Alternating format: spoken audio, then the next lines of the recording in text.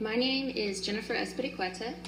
I am a mother of two, a second and a fifth grader in Leander ISD. I'm here to implore you to change the math TEKS that are aligned with Common Core. My son is in fifth grade, and we really got to see the changes take place with him in third grade.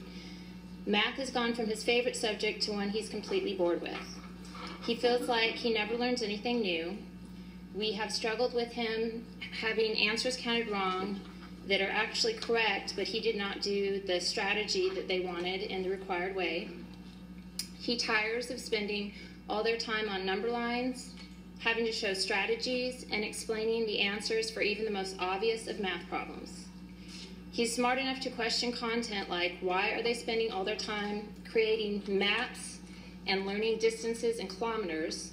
Regardless of what is used globally, it is not useful to him in the United States. His PACE math class is no longer the challenge it once was for him.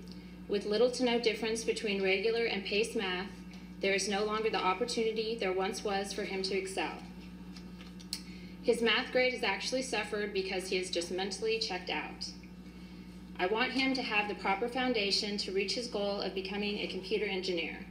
I'm concerned current math TEKS will put him behind in reaching this goal.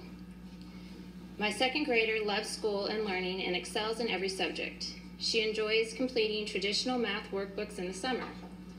I have actually seen her regress in math with all the focus on these strategies. I realized this when we were doing her math homework.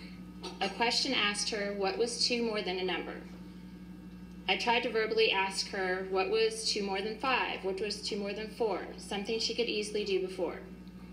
She became very upset and could no longer do it because she was so obsessed with having to draw these pictures and diagrams to show how this was done.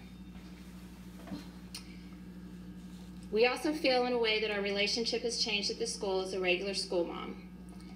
Before, I'd had amazing relationships with my teachers, and they were honest about these changes, and we went through the struggles with them as they tried to learn these changes as well. This year, I've had a teacher who told me we don't use Common Core, and even our own principal who said she didn't know what Common Core was and didn't understand how the TEKS were aligned with them.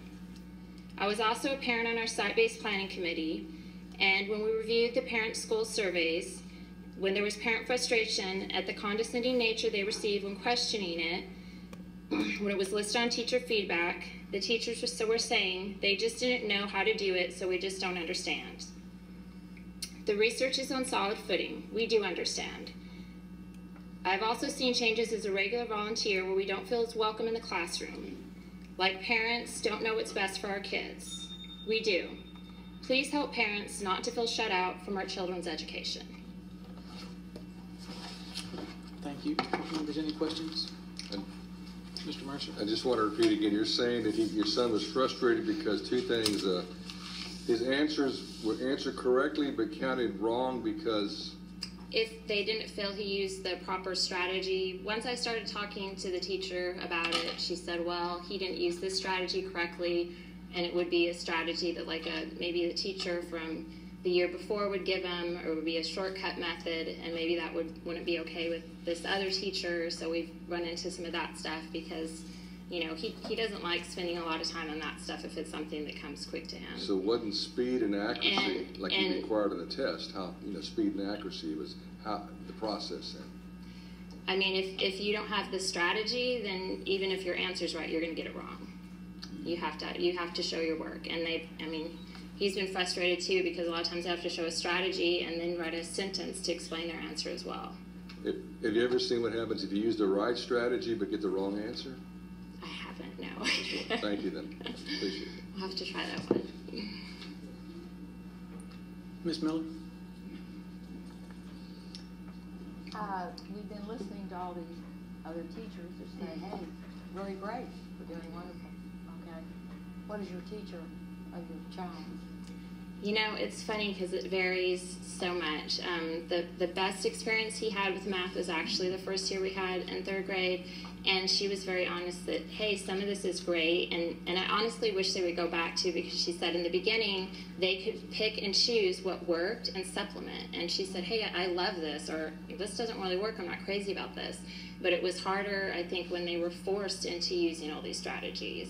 But when they could just pick these and say, hey, I really like this, let me use that one, and it was supplemental, to me that's so much better. But this year he does have a teacher, and that's what we've struggled with, that her focus is definitely the strategies, and this has been his most difficult year, and he has not enjoyed math this year at all.